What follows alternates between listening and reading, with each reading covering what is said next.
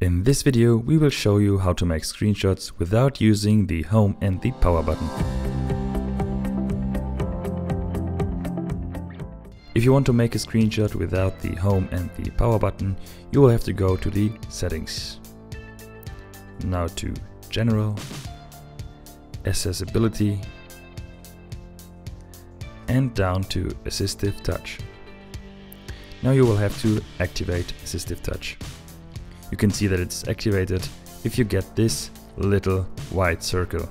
If you click on it, the AssistiveTouch will open.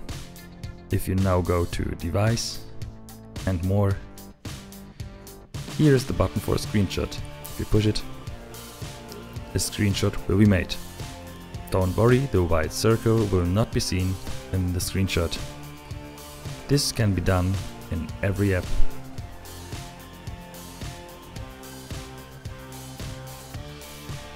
The screenshots will also be saved in your Photos app. This is all you need to know to do screenshots without using buttons. If you don't want to miss any more tricks, then hit the subscribe button or visit our website iPhone-Tricks.com.